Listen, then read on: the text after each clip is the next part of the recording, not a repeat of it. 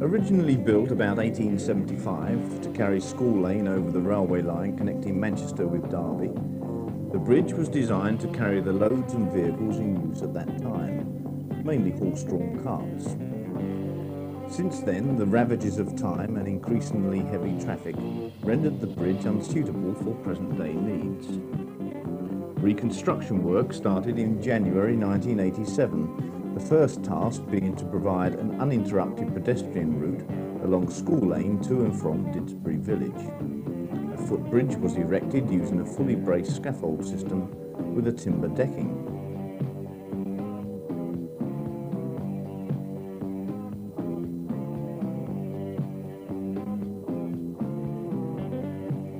Following completion of this temporary footbridge, demolition of the existing walkway began. This walkway was added in the 1960s as a safer pedestrian crossing because traffic had increased to the extent where the original narrow pavement had become completely inadequate.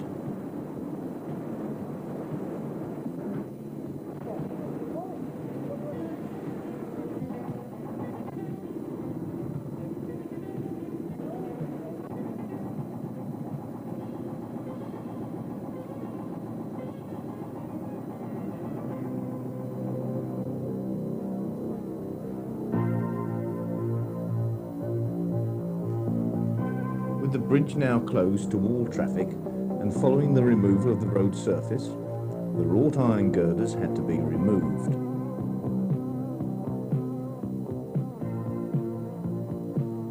Some of these, being firmly embedded into the brick abutments, had to be broken out with a pneumatic breaker before they could be lifted out of position. The original form of construction, using jack arches between iron girders, produced a very substantial structure in the relative short term, but in the end this was the very root of the bridge's destruction. Once water, often containing road salts, started to find its way through the upper layers of the construction to the iron girders, corrosion of these structural components soon followed. Unlike a modern steel bridge, where all the metal work is exposed and can be regularly inspected and repainted when necessary, the wrought iron in these structures was cocooned in brickwork, making regular maintenance impossible. The corrosion continued until the girders deteriorated to the state where the deck became unsafe and the bridge could no longer remain in service.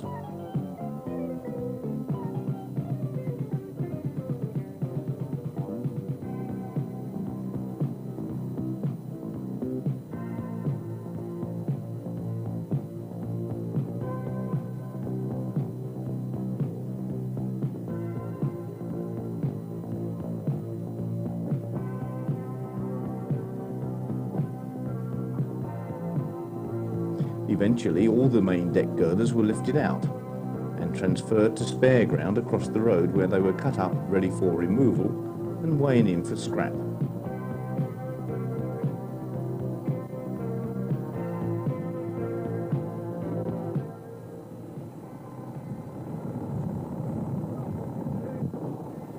Finally, all that remained was the central lattice pier, which had been installed as a means of propping the ageing structure and extending its life.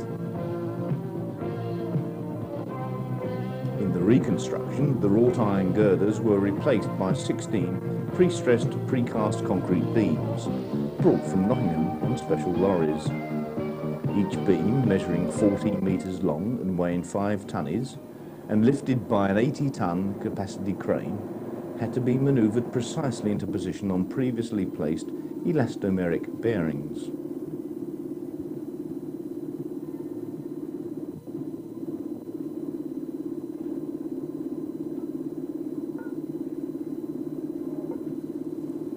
This form of side-by-side construction requires accurate placing of the beams within a tolerance of plus or minus 5 millimetres.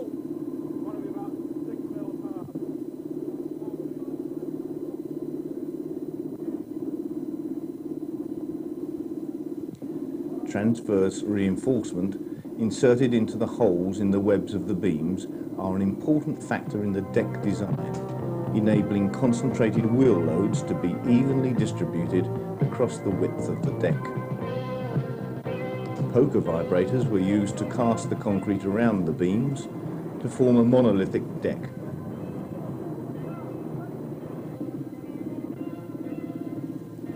A mobile pump fed by trucks carrying ready-mix concrete was used to place 120 cubic meters of concrete in one continuous operation.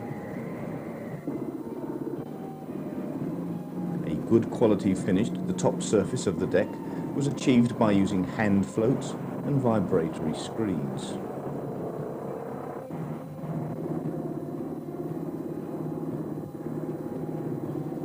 It is necessary to ensure that freshly laid concrete does not cool or dry out too quickly, and this was achieved by covering the finished work with a double layer of heavy visqueen sheeting.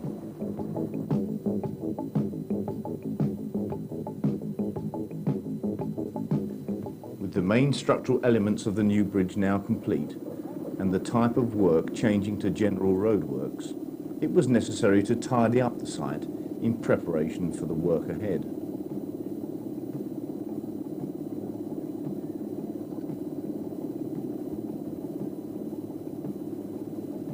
Parapets capable of resisting vehicle damage were being built from solid bricks and concrete before being capped with concrete coping stones.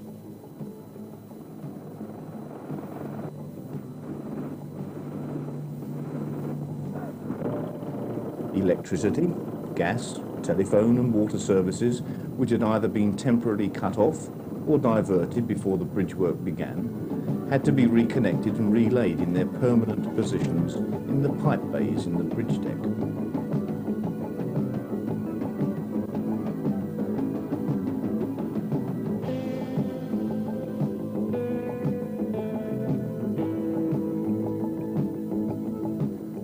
Following the relaying of the services, the ground on either side of the bridge was prepared in readiness for the laying of the stone subbase on the bridge approaches.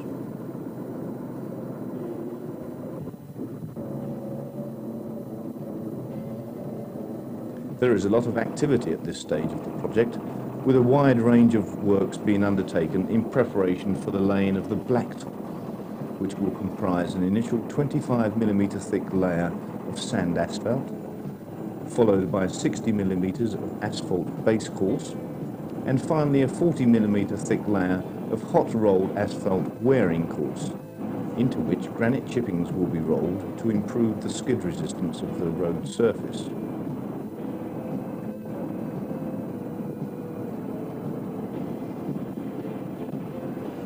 In a few days' time, School Lane will be reopened to traffic and this important link to Didsbury village reinstated, much to the relief of the local residents.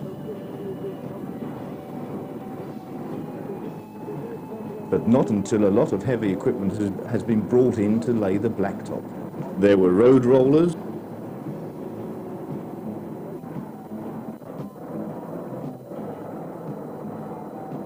Blawnox asphalt layers, mechanical diggers, granite hoppers and lorries delivering hot asphalt, causing parking problems in the immediate locality. A quiet word in the right ear by the site engineering staff can sometimes appease the most warring factions.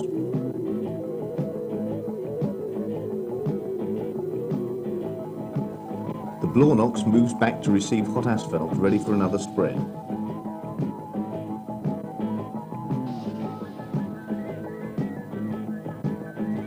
Whilst granite chippings are loaded into hoppers, which the Blawnox will pull behind it as it spreads the 40mm thick layer of hot rolled asphalt in a very precise operation.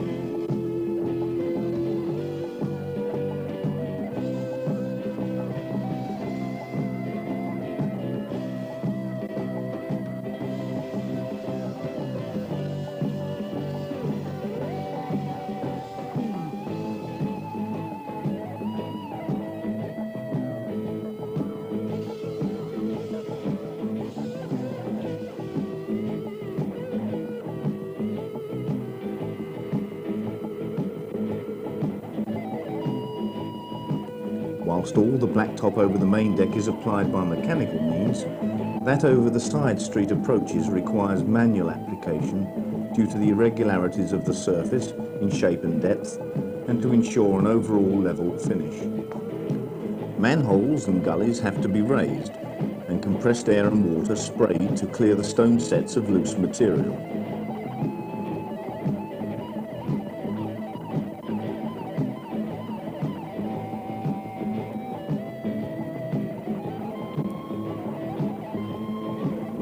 Followed by a spray-on tack coat of bitumen emulsion to the clean sets to ensure adhesion to the main layer of asphalt.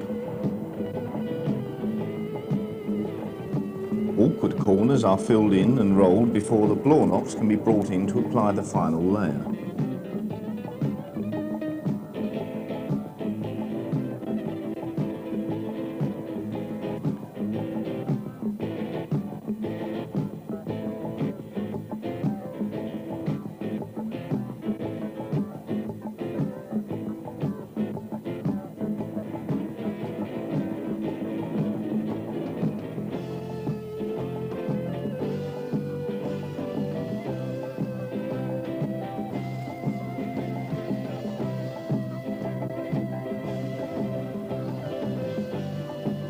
This bridge is just one of many highway structures that are currently being rebuilt in Manchester as part of the City Council's programme of bridge refurbishments, aimed at making Manchester's roads suitable for the traffic of the 1990s and beyond.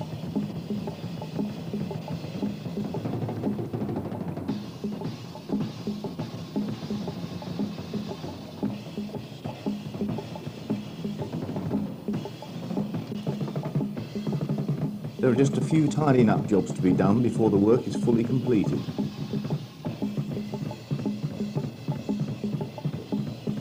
But the road is again open to traffic for the first time for 9 months.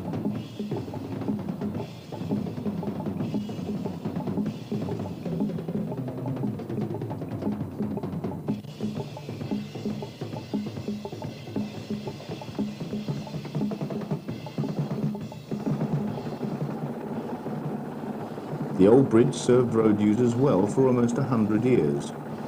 With the new bridge now in place, residents of Didsbury can look forward to many more years of safe passage over the old railway line, which itself could be rejuvenated with the coming of the new light rapid transit system to Manchester, aimed at linking Didsbury once again with the city centre.